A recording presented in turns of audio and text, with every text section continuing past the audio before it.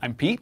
I'm Stephanie. Welcome to the Cool Parts Show. This is our show all about 3D printing for manufacturing, and today we are looking at parts we saw at Formnext 2023.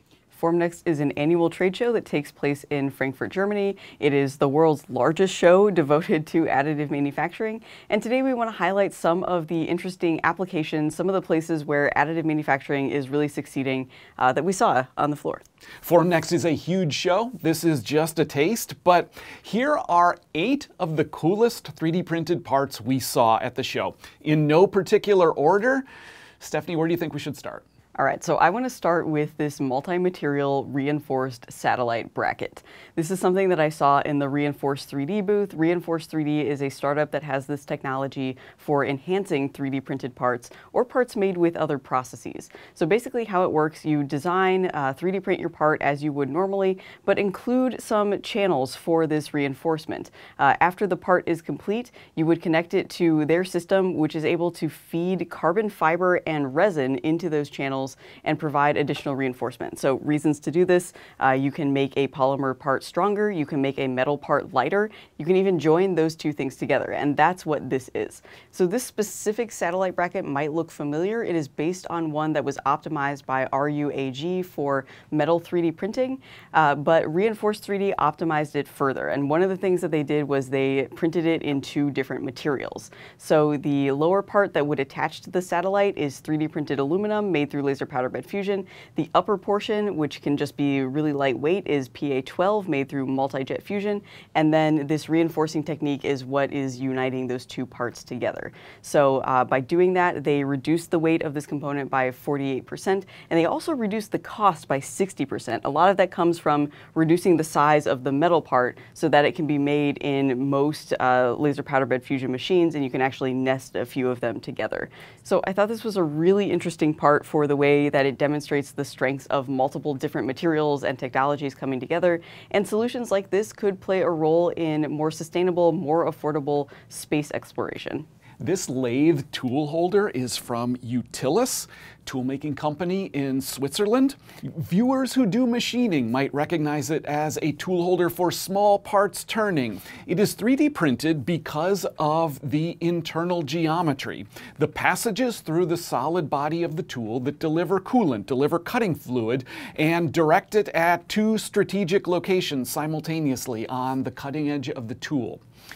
This was formerly made through a more complicated conventional process, drilling intersecting holes into the tool and then sealing up the exits of those holes. It's 3D printed instead through a relatively new process, cold metal fusion. This is a sinter-based process that relies on selective laser sintering. Basically, polymer is melted together as a way of fusing metal powder, fusing it into a pre-sintered green form that goes on to an additional sintering step where it realizes its full density and strength and hardness. The process is like binder jetting, but a difference with cold metal fusion is the polymer and metal is pre-mixed into a uniform consistency all throughout. The result, it is said, is the possibility for pre-sintered parts that are bigger and stronger, more resilient for rough handling during an industrial process, and even machining in the green state ahead of sintering. This tool holder is made of M2 steel. Cold metal fusion is an invention of an alliance of companies, and companies affiliated with that alliance are able to use the process now. So this tool holder is manufactured by MIM Plus using a selective laser sintering machine from Nexa 3D. MIM Plus says they could produce as many as 50 tool holders at a time, all in one build. 30 tool holders per build is more typical production pacing. The tool holder used to be made through a more conventional process, but simplifying manufacturing with this additive approach has reduced the production cost for this tool, reduced it by about 20%. This next part is a micro 3D printed electrical connector. So this is a really small part. In the booth, I was actually looking at it through a microscope to see some of the features. It has walls that get down to 0.1 millimeters in places. It's got these tiny little mounting holes. This is a part that would be really difficult to make through micro machining. You'd have the danger that the drill could just rip straight through the material. It would be challenging, if not impossible, to 3D print directly in metal. And micro molding wasn't really an option because the part needs to be conductive. So the solution instead was to combine a couple of different techniques here. So the body of the microconnector itself was 3D printed by Boston Microfabrication, or BMF. This is a company that provides technology specifically for micro 3D printed parts like this. It was printed in layers of about 20 microns out of a heat-resistant material, and then they still needed to add the conductivity. So that was accomplished through a company called Horizon Microtechnologies. They have a proprietary process for coating small parts like this with very thin layers of copper, so 1 or 2 microns of the copper material.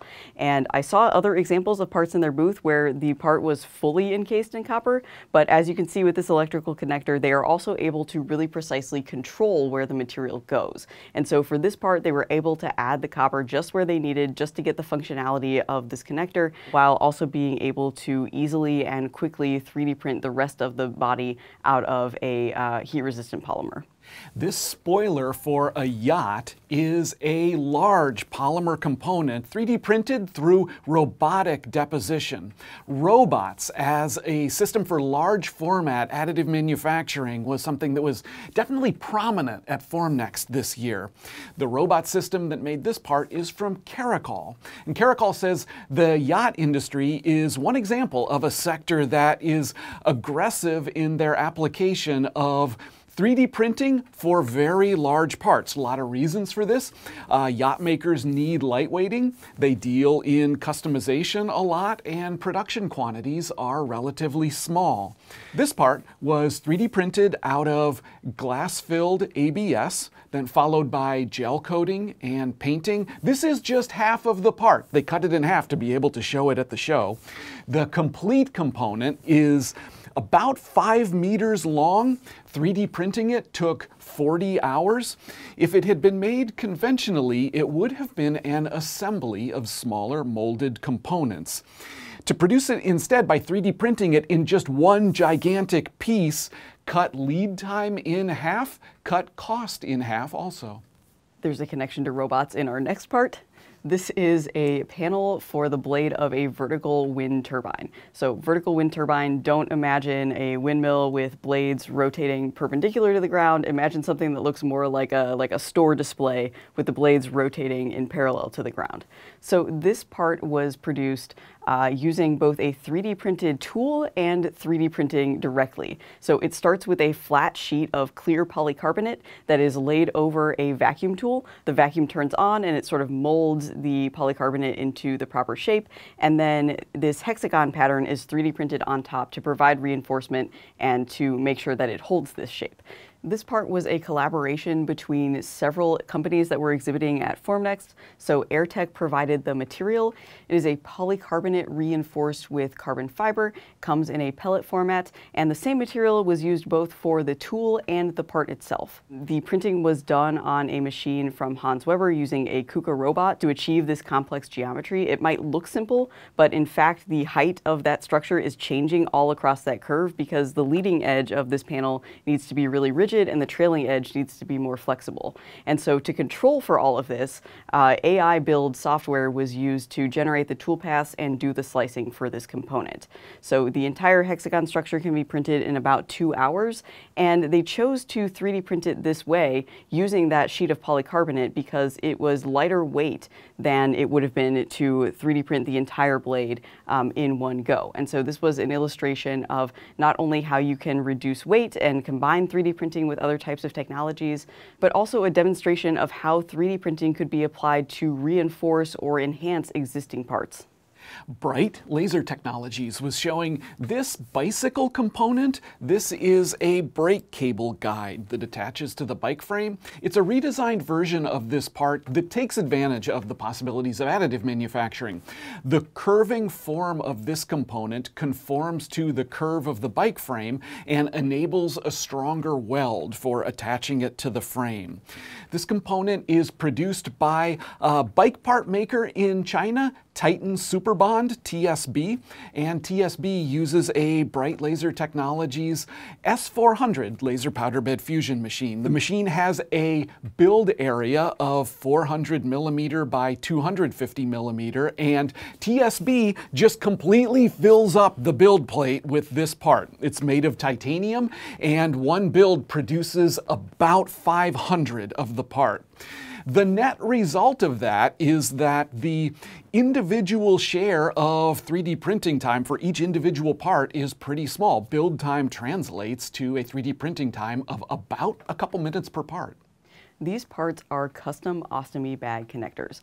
Ostomy bags collect waste outside a person's body. If they're not able to do it themselves, they're used in cases where patients are being treated for things like Crohn's disease, colon cancer, lots of different intestinal disorders. And so there are 15 million people in the world that use these bags on a daily basis, and leakage is a big problem. And they tend to leak right at the connection, right where the bag is joining the person's body.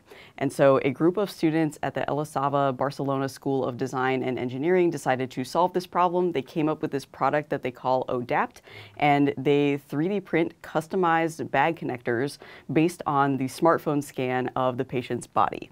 And so these parts are made on a 3D printer from Linkster. It's a French company that has developed printers capable of extruding silicone materials. The printers have two heads, so one for the silicone and one for a support, so they can get more complicated shapes from these materials. The material used in this application is a silicone that was specifically developed for medical and healthcare applications, and it is safe for use against human skin. So to print each one of these connectors takes about 35 minutes. It uses only about 8 grams of material, and I thought this was just a super cool application, not only for the quality of life benefits for patients using this, but also the chance to get a customized medical device in under an hour. This is a cold plate to maintain the battery temperature for the battery of an electric vertical takeoff and landing craft, an eVTOL or an air taxi. This cold plate is actually a quarter of the complete plate. It was sectioned off so we can see inside and see the kind of compactness and lightweighting that is possible from heat exchangers using very thin fins spaced very close together. This is an aluminum part. It was 3D printed on a machine from EOS. It was made by Conflux. Conflux is a company that specializes in heat exchangers made through additive manufacturing. It designs the heat exchangers, but also modifies additive manufacturing equipment and engineers additive manufacturing processes, all aimed at getting the most possible heat transfer within a given volume of a mechanical system. So this cold plate, it uses fins that are 150 micron thick. They are spaced 250 micron apart. The cold plate itself is 1.3 centimeters thick. CEO Michael Fuller was telling me that they've since improved the design and the process for this component, and they believe they can get it thinner, probably 1.2 centimeters. A glycol solution flows through this plate to provide the cooling. The plate is 3D printed standing on end, and many of them are 3D printed at once that way, on end, side by side by side by side. So many of them that the build volume is 60% full with end-use components. The flatness and parallelism of this particular part are also important. A flatness tolerance of 40 micron, parallelism of 50 micron. Post-processing steps achieve those tight tolerances, but in order to get there, the part has to be very square, very straight, coming off the 3D printer. So that's it for this episode of the Cool Part Show, but that's not all of our Formnext coverage. We have videos that we filmed on site at the show, which we'll link to in the show description. We have a forthcoming episode of AM Radio, our podcast, which is all about what we learned at Formnext. And you can find photos, videos, more from the show at our website, additivemanufacturing.media. Thanks for watching.